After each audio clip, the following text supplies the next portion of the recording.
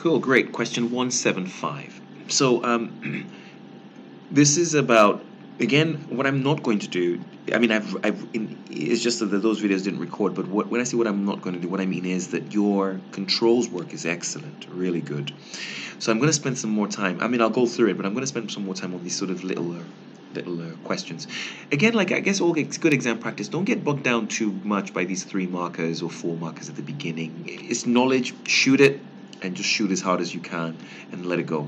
So, explain examples of matters the auditors should consider in determining whether a deficiency in internal controls is significant. So really just think about it as you walking into a room and feeling that, and trying to get a feel of the culture or the environment. Or you're looking at financial statements and you're seeing a number of things where there's a lot of estimation, and you're feeling right. For me to trust that these figures, or to trust that the output here is fair on a day-to-day basis, there needs to be good controls in place. So anything ranging from the fact that we're talking about really expensive material or really expensive stuff or inventory here, or if you like, even up to safeguarding matters, where they're dealing with more public, more vulnerable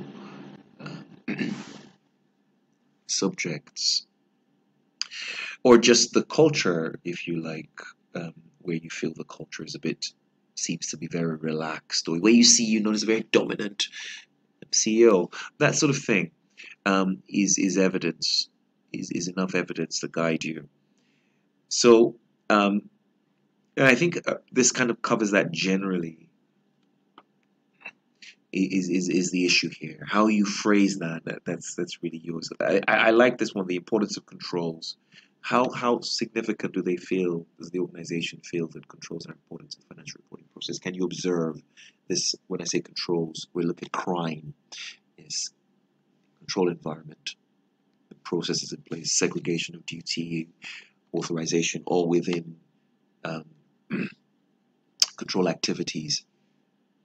So, and then of course, again, like I say, you're looking at the general environment as well, and how easy is it for you to have fraud,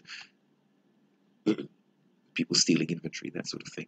So this is just a very more conceptual question.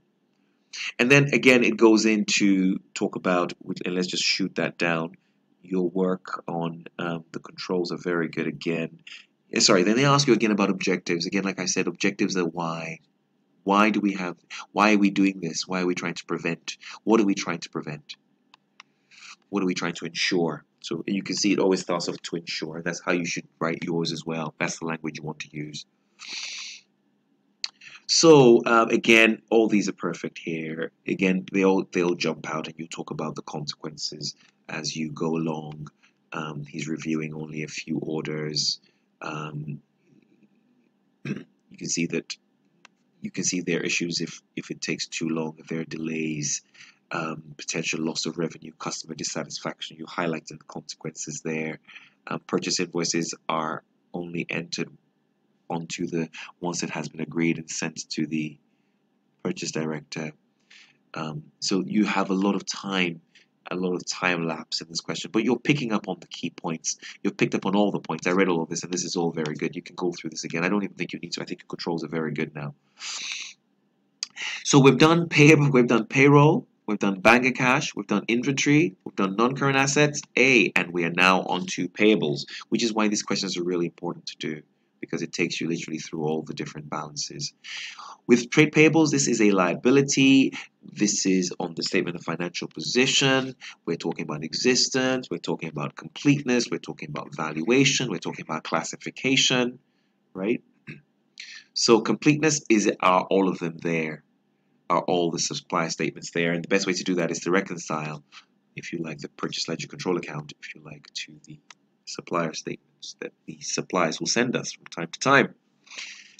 And if we don't have one, and you can circularize. When I say circularize, you can actually send out an email or send out a letter to the suppliers asking to confirm whether those figures, whether what we claim that we owe them, what the organization claims they owe is what it really is. So you call those positive circularizations. And of course, completeness. You want to make sure that all the invoices are on there for the period.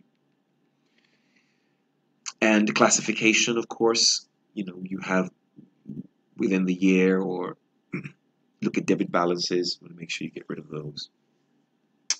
That those aren't reducing the actual figure that it should be, because if it's a debit balance, then technically it's a trade receivable, because we now owe, or we are now owed, sorry, because we have overpaid. But we don't know. We need to. That's why you need to review those things. Cool, great. So I thought this. Of course, there's the analytical. You can't forget that as well. A lot there. Any significant exceptions? You could almost just, as you practice this, you start picking up a range of different tests you can be doing, a range of things. Cool, great. So this is trade payables, right? So think about those things: existence, valuation, valuation, more completeness. I would go more completeness. Just even thinking about it, you can sort of see rights and obligations. You owe it, so it has to be in there. Cool, great.